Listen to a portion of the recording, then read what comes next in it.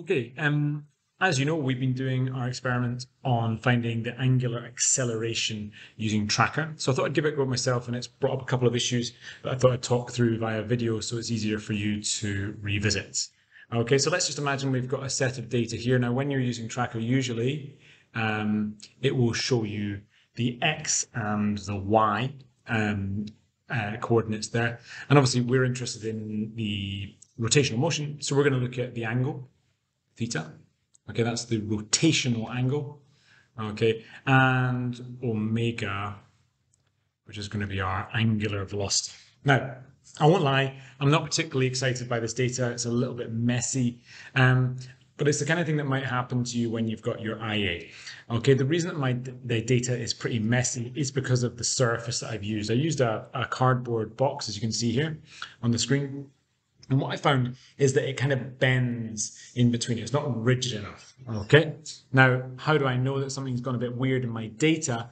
If I look at my omega values, okay, I'm expecting omega to get faster and faster as we go down the slope. But notice we get to halfway, which is this point shown here, okay, and it actually starts decreasing. And I think that's because my board is bent in the middle there. And that basically means my data from this point on is going to be a bit rubbish. I wouldn't be able to find the angular acceleration. Okay, so what would we do in this case? Well, the first thing you want to do is we want to take our data and analyze it. Now, obviously, to get the angular acceleration, one thing I could do, I'll use the top one here so we can compare, is simply go through tracker. But you can see here, it's pretty messy, okay? It's not very easy on the eye, this. So I'm going to show you another way we might do this, because I find that the accelerations in tracker are not too easy to visualize. What we're going to do is we're going to export our data and use Excel in order to analyze it further. All right. So in order to do this, what you need to go up to is File, okay, and then you're going to export, and you're going to export the data. All right, and for this you get to choose. Okay, now what I'm doing here, this is my mass A. And then what I want is time against omega, because I want to find the angular acceleration. I'm not going to export anything else. Okay, here's omega. But if I wanted anything else, I could just click, and you notice it's adding what else is in there. Okay, I'm going to go for time and omega. I'm going to click OK. I'm going to set my delimiter as tab, and then I'm just simply going to copy to clipboard. Okay, and what we're going to do in a second is paste this into the Excel file, which is behind. Now, I just want you to pay attention to the two sort of timestamps here.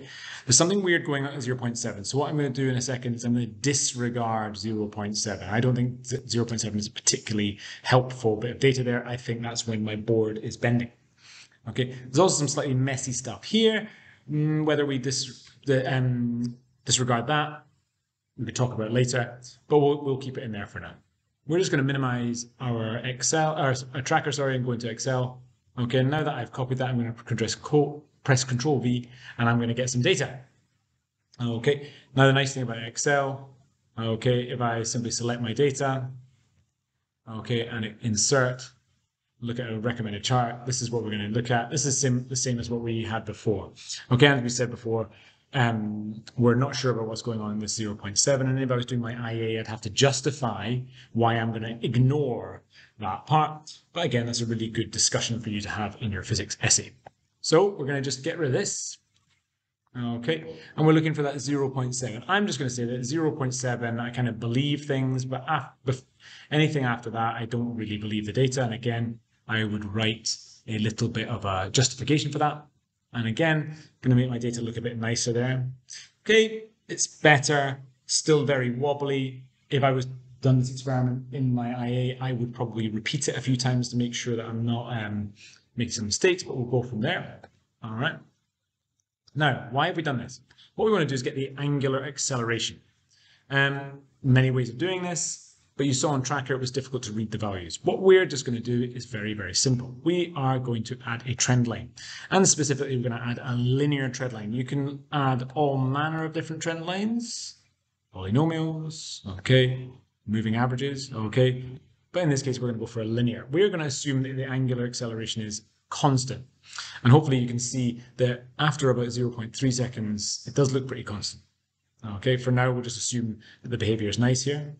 Why would I do this? Well, this gives me an automatic way of getting my angular acceleration. If I click on display equation on chart, we've got omega on the y-axis, time on the x-axis, so anything in front, assuming it's linear, is going to be the angular acceleration. In this case, a very nice number, 199, so essentially 200.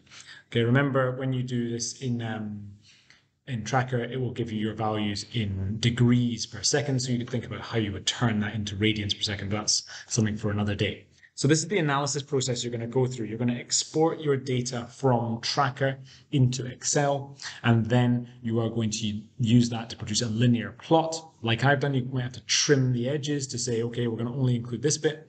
Hopefully you've used a rigid surface, which means your data looks a lot nicer than mine, and I'm interested to see what your results show.